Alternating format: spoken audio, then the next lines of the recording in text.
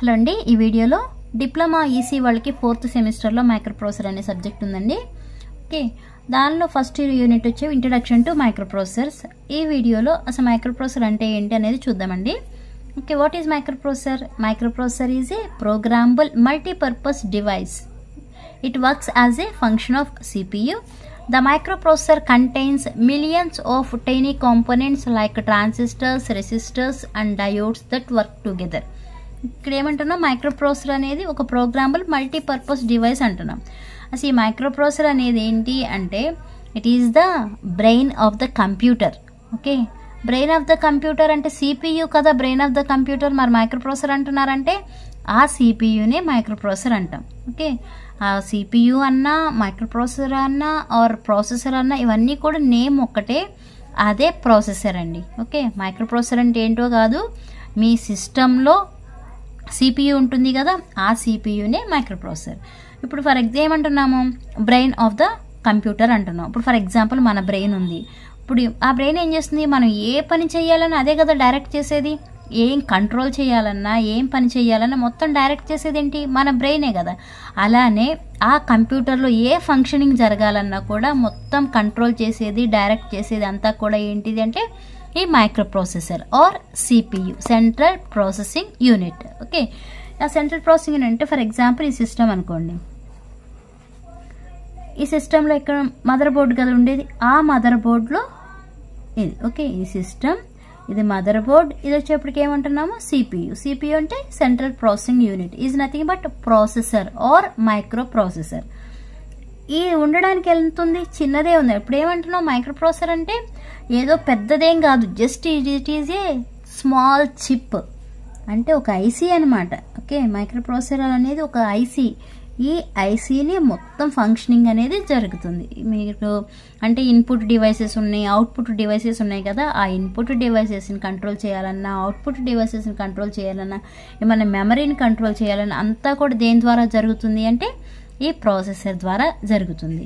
ఆ ప్రాసెసర్లో ఏమన్నాం, the microprocessor contains అంటే ఈ చిప్లో ఏమేమి ఉన్నాయంట, మిలియన్స్ ఆఫ్, టినీ అంటే స్మాల్ అనమాట. Okay, millions of small components ఏమేమి ఉంటాయంటే ట్రాన్సిస్టర్స్ ఉంటాయి, రెసిస్టర్స్ ఉంటాయి, డయోడ్స్ ఉన్నాయి. ఇవన్నీ కలిపే మనకి ఏం ఫామ్ అవుతుంది, ఒక చిప్, ఇంటిగ్రేటెడ్ సర్క్యూట్ ఐసీ అనేది ఫామ్ అవుతుంది.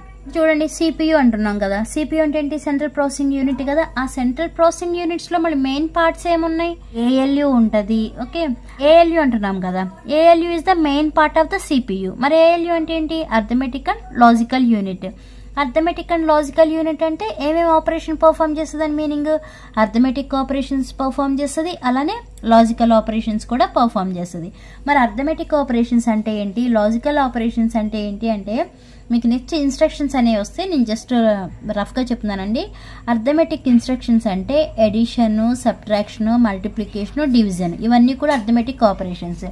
అలానే లాజికల్ ఆపరేషన్స్ వచ్చేప్పటికి ఏంటి అంటే and operation, are operation, not operation, ఇవన్నీ కూడా లాజికల్ ఆపరేషన్స్. మైక్రోప్రాసెసర్ డెఫినేషన్ ఏం చెప్పొచ్చు అంటే okay, it is a single chip which is capable of processing the data. అంటే ఏదైతే డేటా ఉంటుందో ఆ ప్రాసెసింగ్ మొత్తం చేసేది కూడా ఒక చిన్న చిప్పే కదా, సింగిల్ చిప్పే కదా.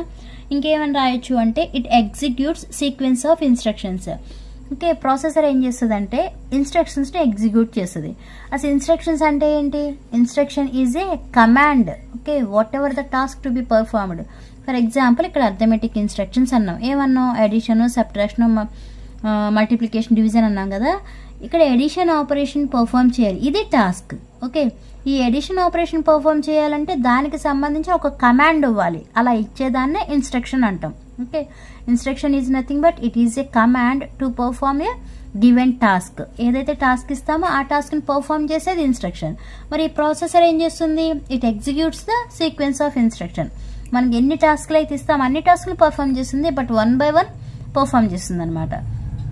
ఓకే, ఆ ఇన్స్ట్రక్షన్ అనేది ఎగ్జిక్యూట్ అవ్వాలంటే దానికి ఒక ప్రాసెస్ ఉంది. ఏంటి, ఫెచ్ చేయాలి, నెక్స్ట్ డీకోడ్ చేయాలి, నెక్స్ట్ ఎగ్జిక్యూట్ చేయాలి. ఓకే, ఇది ప్రాసెస్. ఓకే, ఇన్స్ట్రక్షన్ ఎగ్జిక్యూట్ అవ్వాలంటే ప్రాసెస్ ఏంటి, ఫెచ్ అవ్వాలి, డీకోడ్ అవ్వాలి, అలానే ఎగ్జిక్యూట్ అవ్వాలి. మరి ఫెచ్ అంటే ఏంటి, డీకోడ్ అంటే ఏంటి, ఎగ్జిక్యూట్ అంటే ఏంటంటే ఫెచ్ అంటే రీడ్ చేయడం, అంటే ఆ ఇన్స్ట్రక్షన్ని రీడ్ చేయాలి. నెక్స్ట్ డీకోడ్ అంటే మెషిన్కి అర్థమయ్యే లాంగ్వేజ్లోకి కన్వర్ట్ చేయాలి. ఫర్ ఎగ్జాంపుల్ ఇక్కడ మనం నేను ఇక్కడ సెంటెన్స్ రాశాను, ఇవి ఇంగ్లీష్లో రాశాను. ఈ ఇంగ్లీష్ ఏంటో మనకు అర్థమవుతుంది, బట్ మెషిన్కి అర్థం అవ్వదు కదా. మెషిన్కి అర్థమయ్యే లాంగ్వేజ్ ఏమంటాము? Machine language are binary language అంటాం. బైనరీ లాంగ్వేజ్ అంటే 0s and 1s ఉండాలి ఆ లాంగ్వేజ్లో. ఇప్పుడు మనకు అర్థమయ్యే లాంగ్వేజ్ని అసెంబ్లీ లాంగ్వేజ్ అంటాం. ఓకే, అసెంబ్లీ లాంగ్వేజ్ అంటే ఇంగ్లీష్ అంటే ఇప్పుడు మనకు అర్థమవుతుంది, బట్ మెషిన్కి అర్థమవుతుంది కదా. ఆ అసెంబ్లీ లాంగ్వేజ్ని మెషిన్ లాంగ్వేజ్లోకి అంటే బైనరీ లాంగ్వేజ్లోకి కన్వర్ట్ చేసేది ఈ డీకోడ్ చేసి నెక్స్ట్ ఎగ్జిక్యూట్ చేస్తుంది. ఈ ఇన్స్ట్రక్షన్ ఎగ్జిక్యూట్ అవ్వాలంటే ఈ ప్రాసెస్లో మొత్తం జరగాలి. ఇది కంప్లీట్ అయిన తర్వాత మళ్ళీ నెక్స్ట్ ఇన్స్ట్రక్షన్ అనేది ఎగ్జిక్యూట్ అవుతుంది. ఈ వీడియో మీకు అర్థమైతే లైక్ చేయండి, షేర్ చేయండి, అలానే సబ్స్క్రైబ్ చేయండి. నెక్స్ట్ మీకు మైక్రోప్రాసెసర్ సంబంధించి నేను కొన్ని వీడియోస్ అప్లోడ్ చేశాను. మీరు ప్లేలిస్ట్కి వెళ్ళి మైక్రోప్రాసెసర్లోకి వెళ్తే ఏ వీడియోస్ అప్లోడ్ చేసి అవన్నీ కనిపిస్తాయి. మ్యాక్సిమం నేను సిలబస్ వైజ్ ఈ వీడియోస్ అని అప్లోడ్ చేస్తానండి.